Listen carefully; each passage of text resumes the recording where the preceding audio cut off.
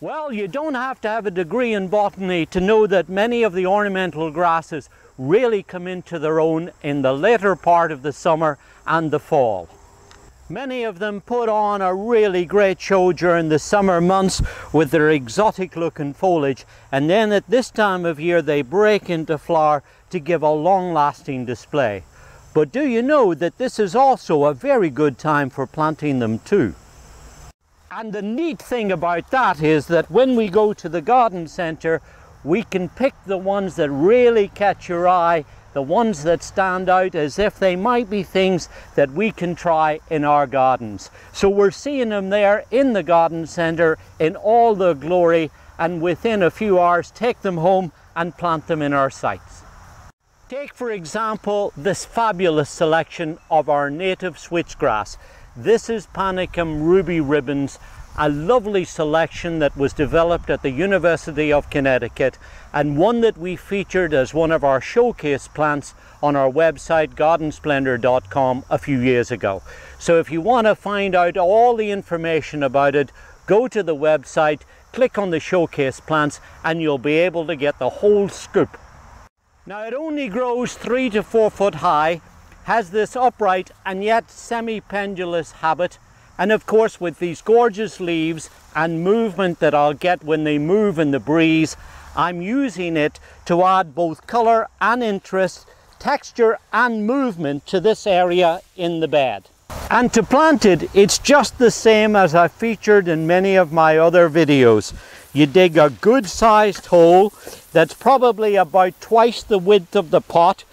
Dig it a bit deeper than the base of the pot, add in some planting compost or soil conditioner to the base of the hole, make sure that it's chopped up in the base of the hole, and also put some around the backfill, so when you take the plant out of the pot and put it in the hole, you're backfilling all of this lovely compost so that the roots grow away nice and strongly now in the fall.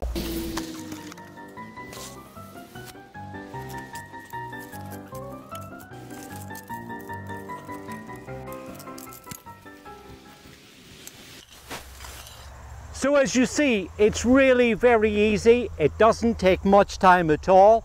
All I've done is dug a hole and put in a lovely grass. I put it in at about the same level as the surrounding soil, then just tidied up a little bit, and I made a little depression around the neck of the plant, because now one of the most important things, especially at this time of year, is to just give it a good drink of water.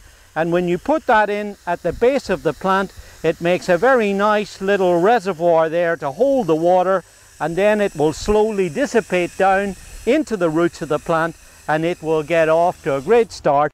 And so to recap, fall is a magnificent time to admire grasses, but it's also a great time to bring them home and plant them in your garden.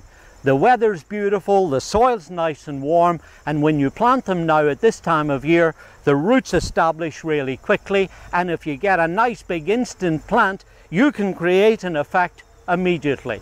And there's just one thing that we need to do now, and that's labeling our plant. You see, these Garden Splendor plants come with their own special tag. It's called a Remember Me marker. This is an anodized permanent marker that comes attached to the pot, and with a pair of snips you can just go through, snip off the top of the little plant stick, then take the permanent marker which has both the name of the plant and the website address on there, and then just place it at the base of your plant so that it will remind you of the name of the plant, but also because this is a plant that is going to be trimmed back in the winter time when it goes dormant, it will also serve to remind you of the position that it's planted in.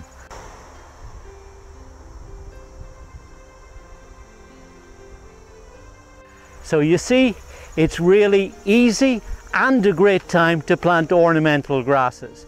This is David Wilson. Enjoy your gardening. It's good for us, and it's very good for our environment too.